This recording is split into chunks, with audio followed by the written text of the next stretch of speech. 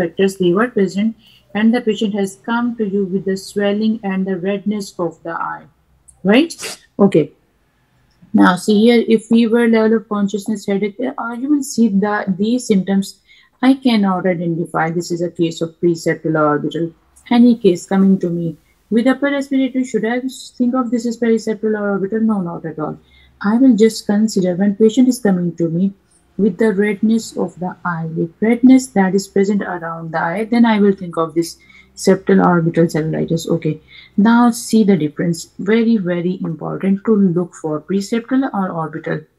Just 1 or 2 points they will give you. All these things, yeah, I have to read this one. But if the patient cannot open the eye, and if the patient can open the eye, when the patient is having redness of the eyelid, but he can open the eye, it means this is a case of preseptal cellulitis. Okay, when my patient has redness around the eyelids, but he cannot open the eye, okay, I cannot assess the eye movements of the patient.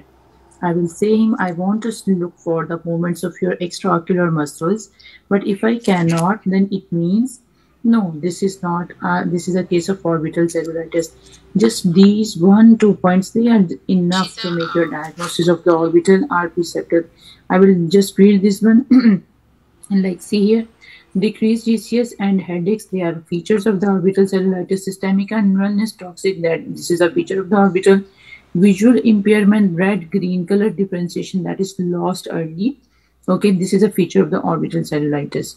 Orbital pain, tenderness, that is present. Ophthalmoplegia, that is present. Okay, now in the exam, in the scenario, they will give you basically this question to look for.